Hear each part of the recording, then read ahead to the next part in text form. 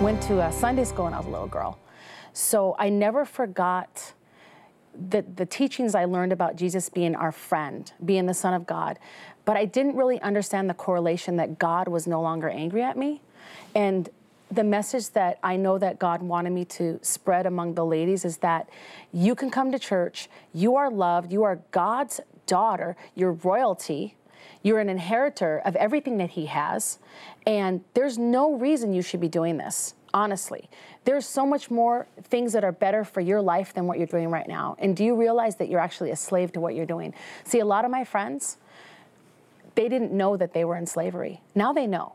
And I think what our society needs to do is, like we are doing, and I think it's a great movement that's going on, by the way, the past 5 years, is shine a light on what's going on with these girls and the boys in our society in the United States. That yes, we understand it happens overseas, but it's happening here too, because of course most of our buyers from overseas are Americans. Mm-hmm.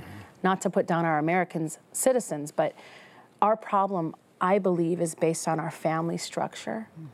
And the children are missing either the mother or the father. Like, for instance, my father and I didn't get along. Harsh discipline, I was abused, couldn't feel the love.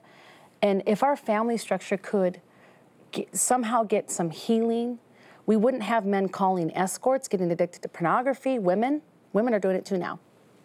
We wouldn't have sex traffickers and pimps out there from broken homes trying to take advantage of little girls and little boys and selling them. And then we wouldn't have girls like me that had a bad family life reach out to someone that we think loves us that really doesn't. They're just trying to exploit us. So it starts with our families, you know, and obviously the other thing is God is not on the throne when this is happening. He's not. Do you think most of the girls that get into this think there's no way out, so they just stay there until they're just worn out? They do. Sorry. I was that girl for so many years, you guys. So many years I thought there is no way that I could ever be anyone, do anything good. Because the sexual sin that comes along with trafficking, it's so deep and so shameful that you don't want anyone to know what you used to do. And I like to talk about it like this because I like to let people know that we are given a scarlet letter, not just from the church, but from society as a whole. Once a whore, always a whore. And we all know that that is a lie from the enemy. And if I would have known what I know now, I would have gotten out of it so much quicker. And in fact, if there was awareness, if there was even sex trafficking education going on when I was a teenager in the 80s, I might not have ever chosen it as a profession.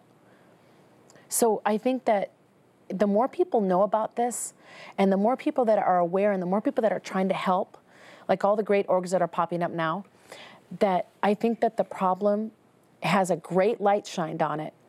And now we have to deal with the other issues. And I think that that will shine the other lights on the other issues that are causing it.